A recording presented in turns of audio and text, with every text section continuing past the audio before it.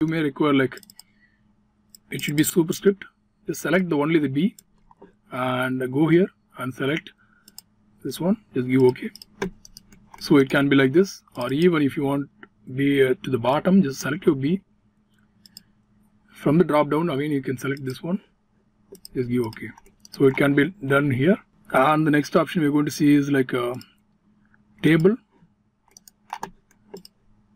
So select your rows here and columns here.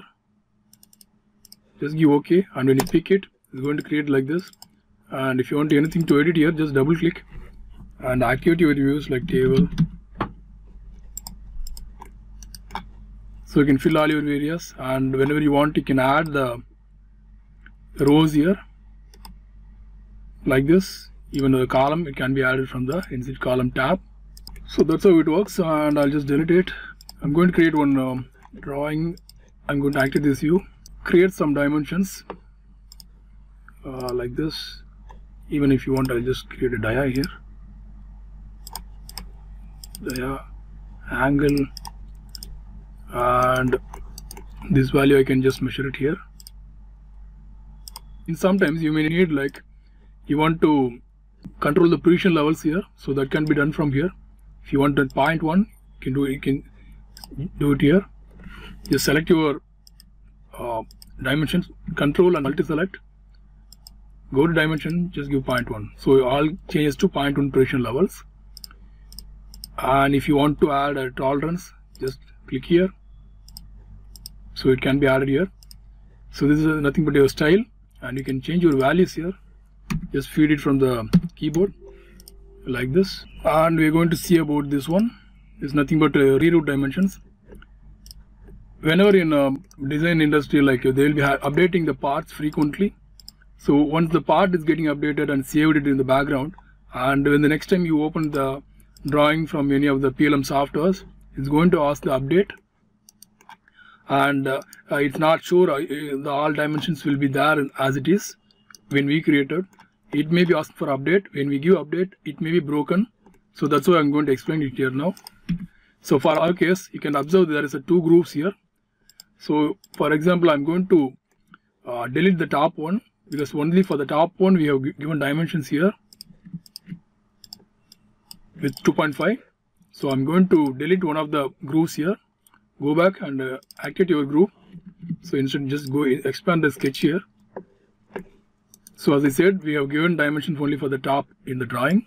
I'm going to delete the top one. Just exit the workbench. As I already told you, whatever the update we are doing it in the 3D, the drawing going to get updated. So from the top sheet, I'm going to give update here. Now you can observe like there is a color change for the dimension. It is changed to pink.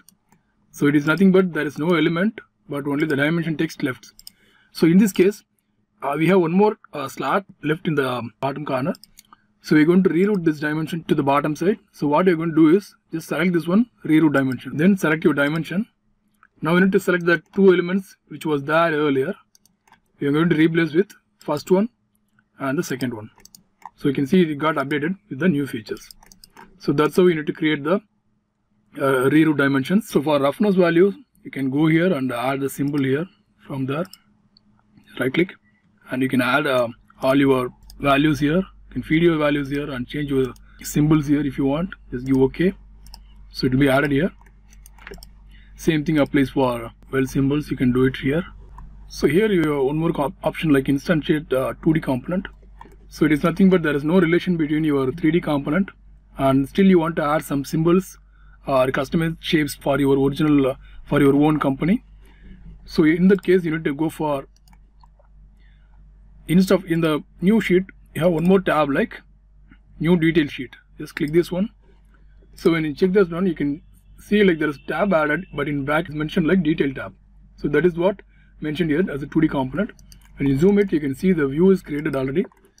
Whenever you want to create your own symbol, you can just draw your symbol and save it as a default shape here that can be used all over the drawing whenever you want. And just create your own. For example, I'm creating my symbol here, and if you want, just take properties, you can change your name. 2D component name, you can change it like locate or something. Just give OK. So you can add a number of views here, and it can be used anywhere in the drawing. So whichever view you want, just activate it and go for instantiate from here. Instantiate 2D component. Select your component from here, and it will be added here. You can do a number of times for different views. Like I'm going to activate this view again.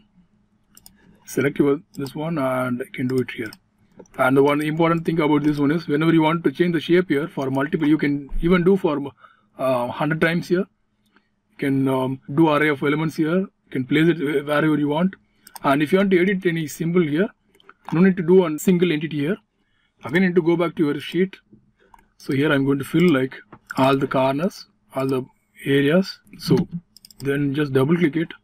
I'm going to fill some pattern here. Instead of hatching, I just want to color it. Just give black. Okay. Same thing I'm going to do it here.